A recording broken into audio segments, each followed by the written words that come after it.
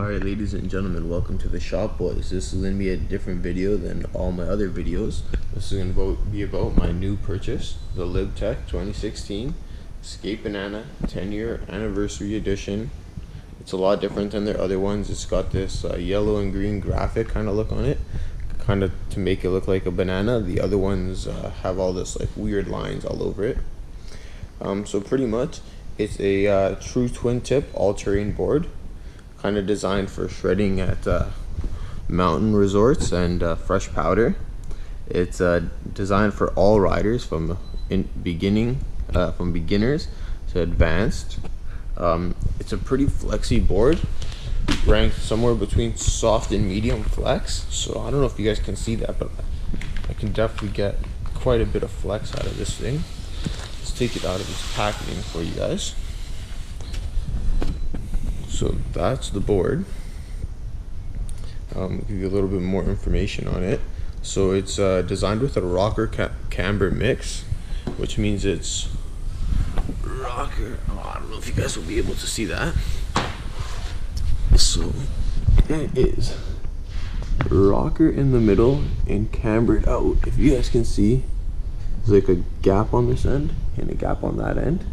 So only the center touch, and both the sides lift up. It's so it should be good to help keep your tips out of the fresh powder and stuff like that. Help get you to float on top of the snow. Yeah, so it's rocker under your feet and bindings, and flat to mild camber from your bindings out to the tip, which gives it a very soft and jibby feel. It also comes with magnet traction. Let me try to show you guys that, which is a Lib Tech exclusive. I'm pretty sure, I don't know of any other companies that use magnet traction.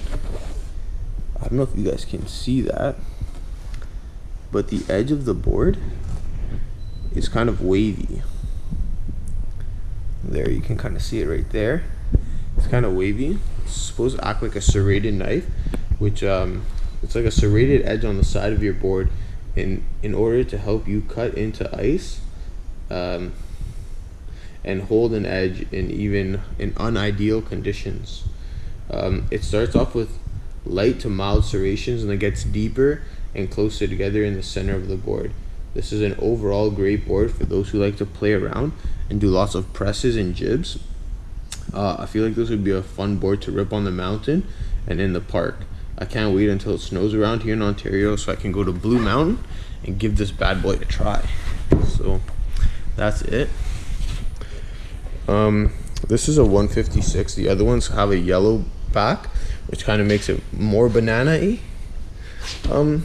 It's a pretty cool board. I can't wait to give this thing a shot. I can't really go too much more on it because I haven't rid it yet, but it is made in the States, so it should be pretty good quality.